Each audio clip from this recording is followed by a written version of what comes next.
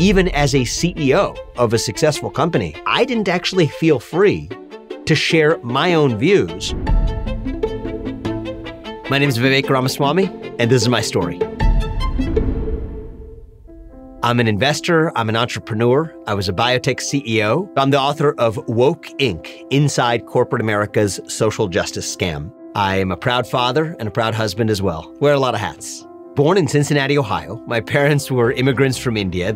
They came here in search of an education that they weren't fully able to get in India. And I had the first generation immigrant American dream of a story. They didn't come here with much money. We had an upbringing that was really focused on our own education from a pretty young age, which shaped a lot of my views ever since. So my dad was actually always left-leaning, but I kind of became probably quietly a conservative back then because it was a contrarian instinct to my dad. I was the nerdy guy with glasses walking from one science class to another math class, and one day actually when I was in 8th grade, I got pushed down a flight of stairs.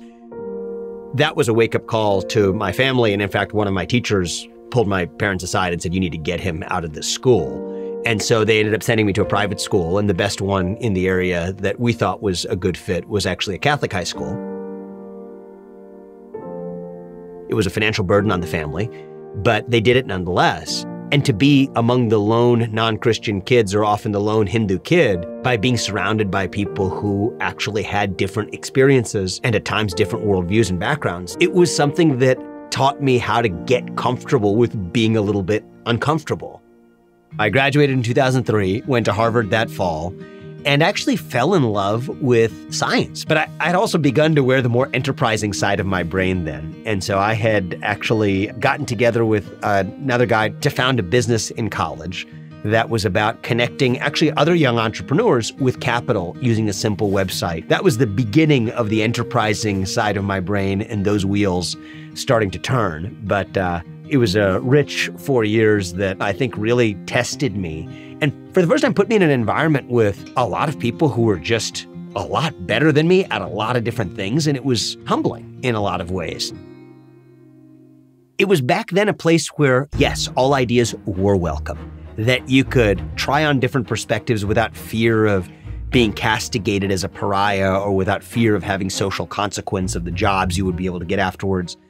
That's not the environment that exists today. I think you now have the beginnings of an informant-like culture at Harvard and on other college campuses that really stigmatize students whose views may fall outside of the mainstream. Though they say you get to the pursuit of truth through exploring all ideas, actually what they mean is maybe certain ideas just aren't welcome.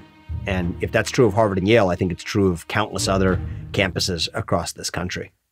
So I ended up doing a short stint actually in stand-up comedy in New York City. It didn't go very well, but I did learn to carry around a notebook wherever I go. It didn't serve me too well on stage, but it did serve me pretty well in leading me to found a company. Eventually, when that notebook got full, that ended up being my business plan to leave my job as an investor to found Roivant. And that was a pharmaceutical company that I led as CEO, which I built from scratch, that was designed to go faster through the drug development process. It irked me that it took so darn long to get a medicine from start to finish if it was really an important medicine. By the end of my time at Roivant, I had lived in the highest corridors of elite capitalist America. I wasn't born into it, but I had seen how it worked on the inside. And one of the rules of the game was that you couldn't actually share your views about matters that ultimately had one party line for where you had to come out.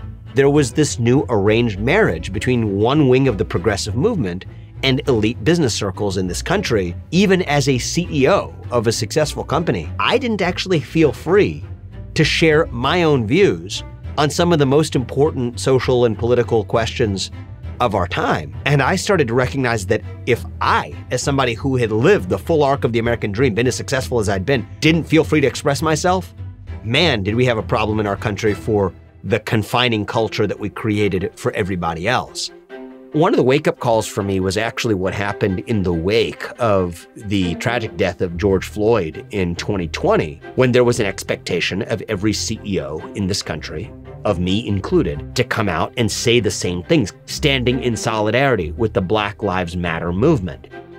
And fundamentally, I didn't want to do that because I didn't believe in the core tenets of the Black Lives Matter organization, even though I, of course, like everyone I know, believes that Black Lives Matter. I don't believe that the Black Lives Matter movement was actually advancing that agenda in the right way, claiming that they wanted to disrupt the nuclear family structure, something that I actually think empowered all kinds of families of every skin color, including Black families. I think a lot of people in my position, in CEO positions, were perfectly comfortable saying what they needed to say and moving on. I didn't feel comfortable doing that authentically as a leader. It demonstrated for me the ways in which this new culture had become really, I think, quite dangerous. And to me, the question was, where did I want to have an impact? And I thought that at that point, I could have more of a unique impact by addressing cultural cancer rather than biological cancer.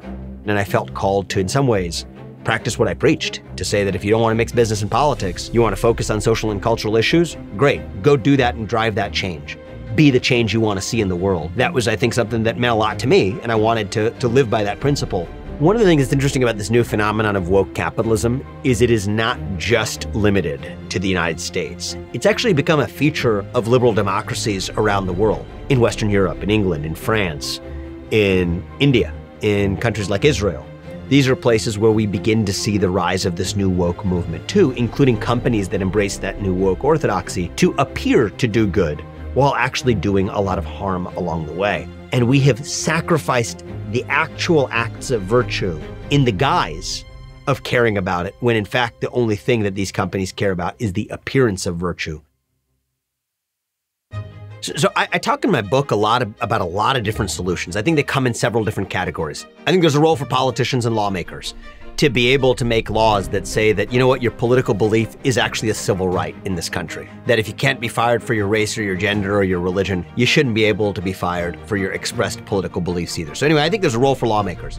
I think there's ways that actually existing laws protect people far more than you might recognize at first blush. In Hinduism, that's the faith that I was brought up in, there's a concept of your dharma, of your duty. You ultimately do your part and you let what comes of it on the other side. You don't control the outcome, but you do control your own ability to pursue your calling.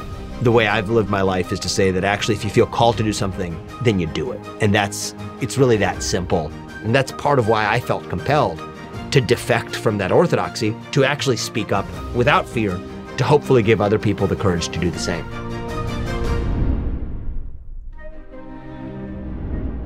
Thanks so much for watching this video. To help keep PragerU videos free, please consider a tax-deductible donation.